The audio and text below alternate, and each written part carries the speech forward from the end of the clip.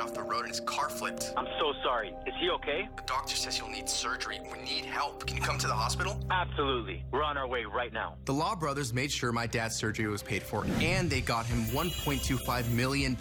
If you or a loved one have been hurt, we'll be by your side every step of the way. Call us. We're the Law Brothers. Call 310-777-7777 or visit lawbrothers.com.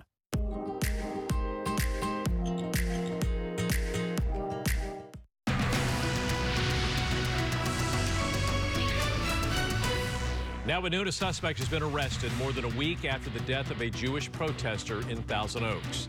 Thanks for joining us for the KTLA 5 News at noon. I'm Glenn Walker. And I'm Lou Parker. 69-year-old Paul Ktla died after authorities say he was knocked to the ground during dueling rallies. Now a suspect is in custody. KTLA 5's Corrine Winter live in Thousand Oaks with the latest developments. Corrine? Glenn and Lou, we were at the suspect's home in Moore Park earlier this morning. We tried, but family members, they did not want to comment on his arrest. And right now, we're near the intersection, the location where that violent confrontation occurred.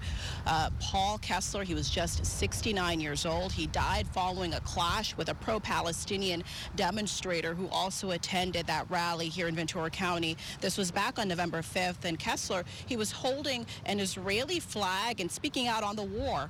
Pro-Palestinian demonstrators, they were also voicing their concerns. Now, according to officials, Ktla got into a dispute with the suspect. Here's a closer look at that person, this man. These are his some photos and also video from the scene that day of 50-year-old Loay Abdel Fattah al-Naji. He's wearing a white shirt and khaki pants. Now, during that heated confrontation, authorities say Ktla was knocked to the ground and later died at a hospital.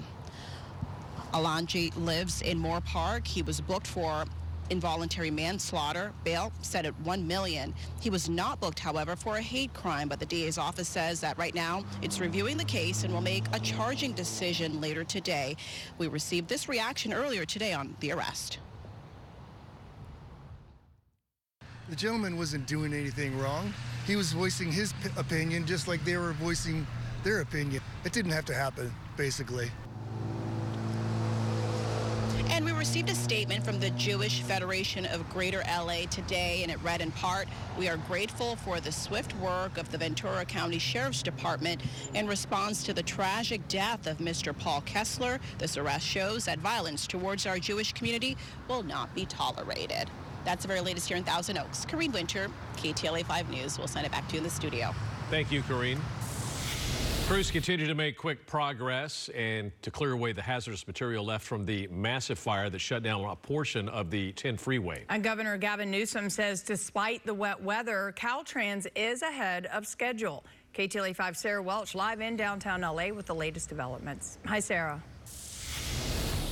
Hi, Lou and Glenn. Good afternoon. They are, and it's been nonstop teamwork down here. You can see behind me some of the work that's going on here right now here under the bridge. You can see, if we pan up, you can see the fire line. That's where fire department was able to stop the fire from spreading any further. You can see the black soot on the 10, and then you can see where the concrete is. Now, the work here continues. Let's show you some of the traffic, though, some of the problems that commuters are facing. Commuters coping with delays through downtown. This is a shot along Alameda near 14th here in downtown LA. They're working to cope with the congestion down here as city leaders work to address and alleviate the traffic problems that are happening through this area. Every person who chooses to not drive can make all the difference in keeping our city moving.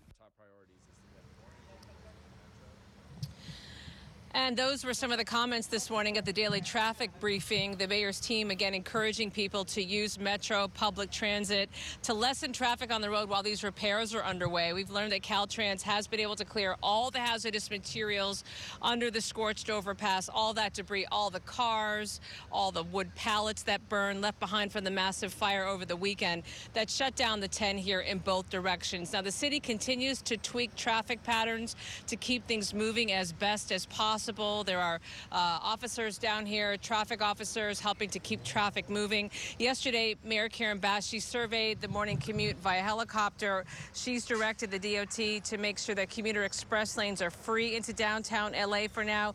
DOT Commuter Express is free, as is Dash. The mayor also, we're told,